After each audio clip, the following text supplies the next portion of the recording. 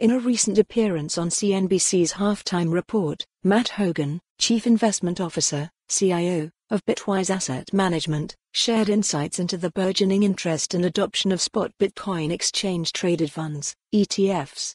This discussion comes at a time when BTC has shattered expectations, reaching a new all-time high of nearly $72,500. Bitcoin ETF floodgates are just opening.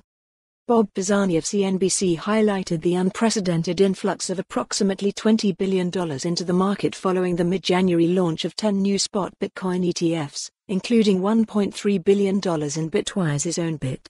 This move has significantly broadened the investor base for Bitcoin, attracting a diverse group ranging from retail investors and registered investment advisors to hedge funds and venture capital funds.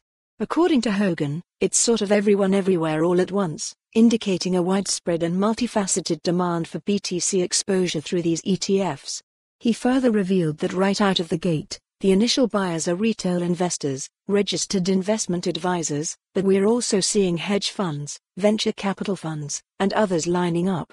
Related reading: Bitcoin price skyrockets past $71,000, 4 key reasons. Crucially, Hogan pinpointed the near-future potential for a significant expansion in the investor base for Bitcoin ETFs. He foresees major wealth management platforms, the likes of Morgan Stanley and Wells Fargo, opening up to these ETFs, which would mark a pivotal moment in cryptocurrency investment. Soon, we think we'll unlock major wealth management platforms, the Morgan Stanleys and Wells Fargos, and we're even seeing corporations lining up to get into these funds. Follow the URL for the full article. For more on this story, visit the news article link.